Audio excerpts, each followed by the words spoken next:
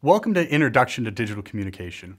My name is Dr. Doug Strahler, and I'll be the individual that will be leading you through a lot of the asynchronous components of this course. Just to give you a little background about myself, I'm a 2005 graduate of Slippery Rock University. If you don't know where Slippery Rock is, it's about 45 minutes north of Pittsburgh in western Pennsylvania. While I was at Slippery Rock, I decided to study communication with a focus on emerging multimedia and technology. So during my time there, I really started to look at web development, stuff along those lines. I then had a passion to keep learning, so I went off to Syracuse University to the Newhouse school, where I received my master's degree in new media. What's new media, you ask? We really started to dive into a lot deeper understanding of how the web worked in terms of producing websites, dynamic websites, and some of the topics that we'll be discussing over the next few weeks in the semester. Afterwards, I decided to start a business with two other individuals doing the entrepreneurship route and really look at producing websites for brands, clients, as well as some graphic materials where I learned a lot about the industry itself. After a few years of doing the entrepreneurship route, I decided to move back to Pittsburgh, where I pursued a degree at Duquesne University. I wanted to get my doctorate in instructional technology because one of the things that I found interesting was this shift towards higher education and even K through 12 environments utilizing technology to help learning. And I really wanted to learn more and apply my skill set, technology skill set, to that field. During my time there, I decided to focus on studying how social media was playing a role in the field of education and start to see how these Web 2.0 technologies could be used for learning. Upon graduating from there, I am now a professor at Slippery Rock University. I've gone back to where I received my undergrad degree, where I teach in the Department of Communication. I've also had the opportunity to come back to the Newhouse School and teach adjunct some courses as well when it comes to the magazine capstone project, as well as now the Intro to Digital Communication course. So I really have a passion about this field because it's always evolving. Technology is always changing, and it's kind of fun to look at how it's changing and affecting our society. That leads us into kind of what topics do we want to discuss over the next couple of weeks. So just to give you kind of a course overview, we're going to start the semester off looking at this idea of media and digital convergence and how has these technologies been adapted and reframed for all the different industries.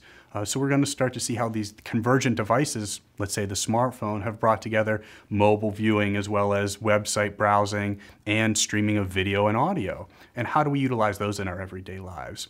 Which leads us into this idea of the digital culture and how has it really changed our culture. And we're going to look at different components of how it's affected us in our everyday lives. Next, we're going to dive into this idea of Web 2.0 technologies and social media. It's no longer that we're actual individuals that just consume the media. We've become media and content producers as well. So that's what we start to look at is how are we starting to produce content for these different devices and environments. Next, what we start to look in is more about the internet governance and ethical issues that surround a lot of these, because it has raised a lot of questions. So it'll be interesting to look at things like speech, privacy, stuff along those lines.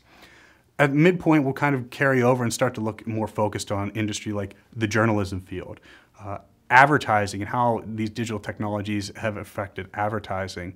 And then we're going to really move forward and look forward to the future. And that'll kind of open up as well as close out our semester when it comes to looking at the future of communication.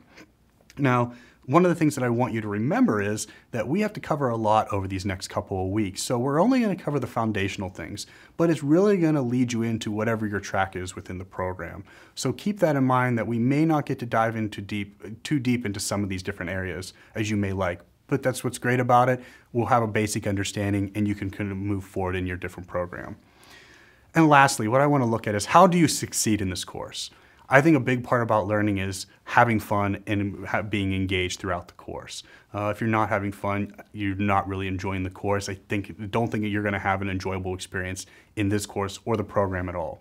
So one of the things that I'm hoping you do is really engage yourself with the asynchronous materials, because that's going to drive our synchronous, our live session discussions with your live session instructor. And that's one of the things that will make this course a success for you, is if you understand a lot of the concepts, and the concepts range from watching some videos about some of the lectures leading in for that topic, as well as some activities that are going to engage you. It may be a prompt or a question that you have to produce a video response or a textual response, so you start to use these in different ways. You also have to write a reflection blog. This is going to allow us to start to see what you're learning and if you're understanding and being able to apply those different concepts, as well as a case study. All of you have different areas of interest, and I'm hoping that you take those passions and funnel them in to see how digital telecommunications really affects those different areas. With that being said, I hope you're ready to get started with the course and dive right into week 1.